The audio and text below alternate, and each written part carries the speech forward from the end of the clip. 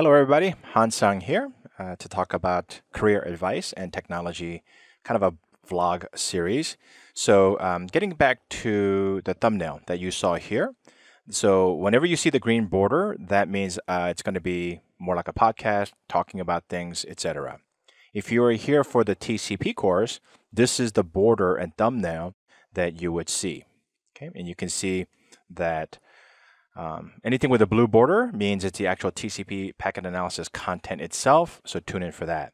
If there are enough questions for follow-up, I'll make a detailed Q&A session, and that'll have an orange background. I talked about this in my previous video on packet analysis, but I'll do this for a couple more sessions so that everybody gets used to it. When you see a green one like this, it means we're talking about industry advice, etc. So last week, or 2 weeks before, the career advice video was cut very abruptly, right? I talked about the CCIE lab and then boom, game over.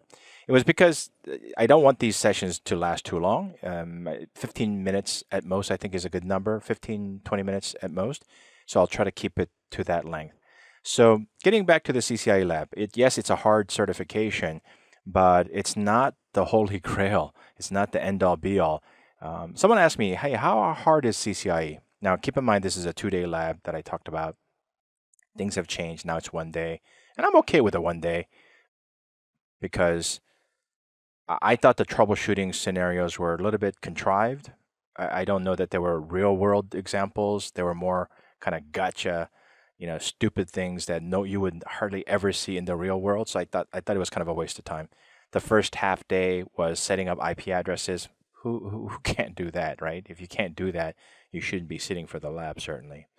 So if you take those two things away, it does come down to 1 day worth of test. However, when I took it the first time, I actually failed. And I know why I failed. I was freaked out about it. I let the moment overtake me. And it started when I showed up at the door. I showed up at the door. There's 10 of us waiting, I think it was. And we're just, hey, how you doing? How you doing? The proctor opens the door and says, oh, John and Jimmy, you guys are in. The rest of you didn't make it to day 2. Have a nice life. We'll debrief you later. And then they said, oh, you 4, you're new. Come over here. So I think 8 people failed. 2 went on. So I guess they had 10. Or maybe it was 6 and 2. I'm not sure. But point being, the vast majority failed and didn't advance to day 2. So I went, oh man, this sucks. So I was already kind of psyched out. I was already excited, and I let the moment consume me. So when I was starting to configure things and it wasn't working, I didn't take my own advice of systematically troubleshooting that scenario. And so what happened? I ran out of time. And while I made it to day 2, I didn't progress after that. Okay. I was so upset at myself that I came back and I refreshed that CCIE scheduling site. I'm not even kidding, every 30 minutes because people drop out, right? They drop out in and out. So I can still picture myself sitting in Long Island City building of Citigroup and just keeping refresh. And sure enough, something opened up a week later. So I signed up immediately. So after I failed the first one, 2 weeks later, I rescheduled it. And I went and told my boss, John, at the time, hey, John, I need a couple of days off. I'm going to retake the CCIE. And he says, I don't think you can retake it that fast. And I was like, what are you talking about? The system let me do it. And okay. So I signed up for it. I showed up, took the test, and I didn't let it consume me because I knew what I was up against. And I passed with flying colors. In fact, my proctor told me when we got to the troubleshooting session, he said after lunch, day 2 after lunch, he said that was the final thing left. He gave me kind of a talk and said, hey, Han-Sang, now that you're a CCIE, don't find those stupid problems. Try to find the real problems related to routing and whatnot. And I thought, wait, I'm sorry, what did you just say? And he said, you have enough points to advance. Just represent yourself in troubleshooting. And I was the happiest person alive.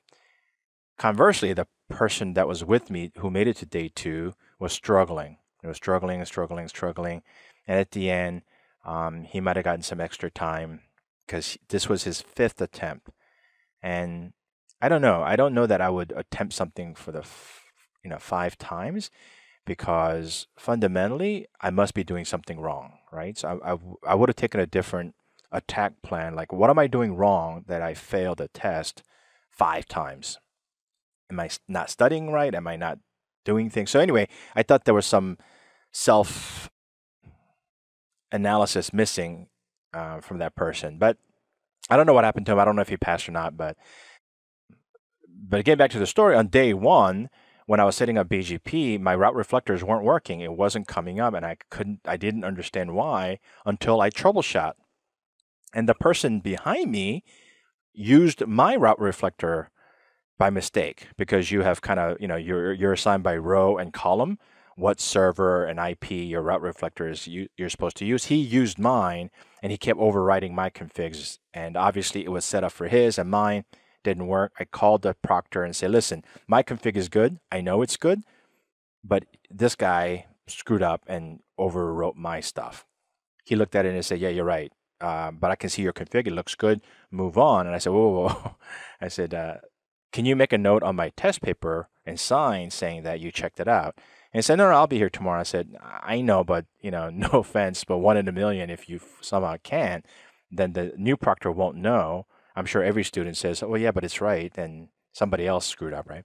In this case, it actually was that case. So he wrote saying, Han Sang's configs are okay. The co-student overrode his and whatnot.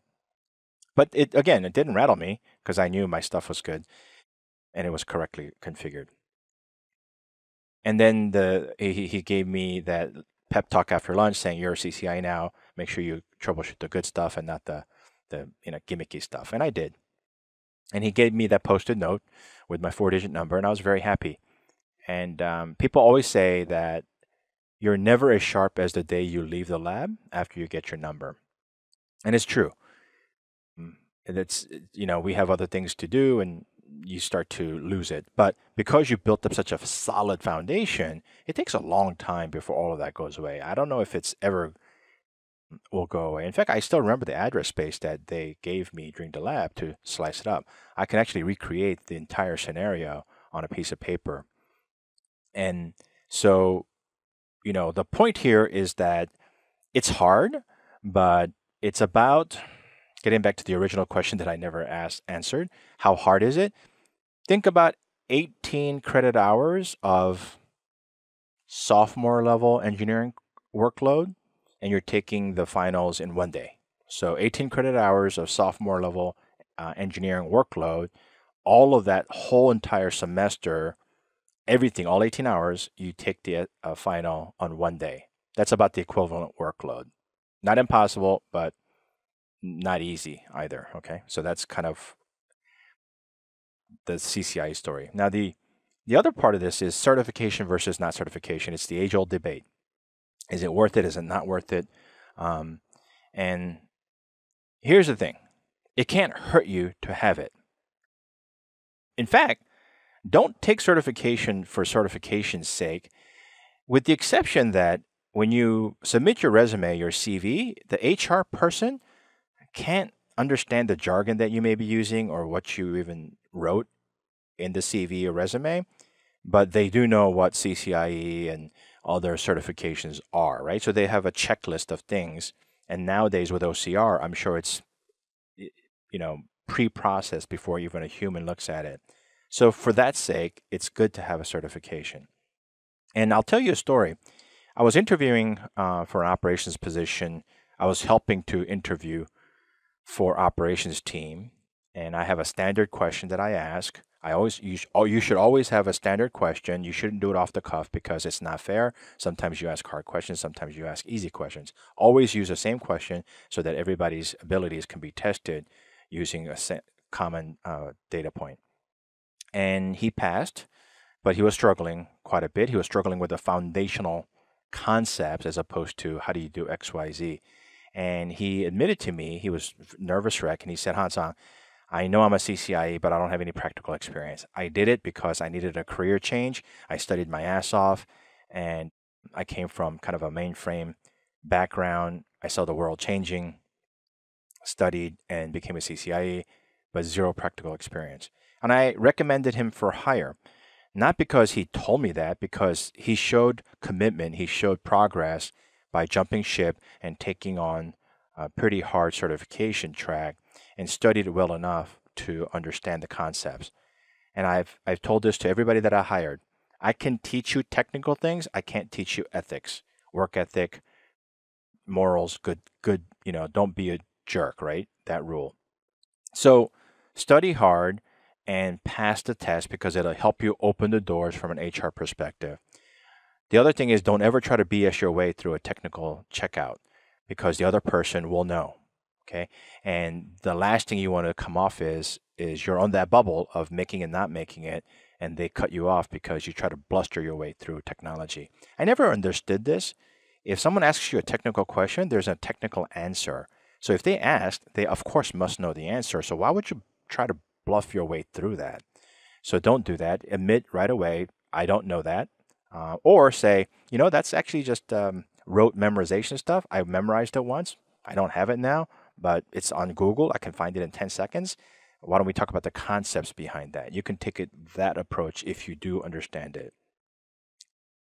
And then the other one is, I talked about in the first session, how do you get more? I said volunteer, right?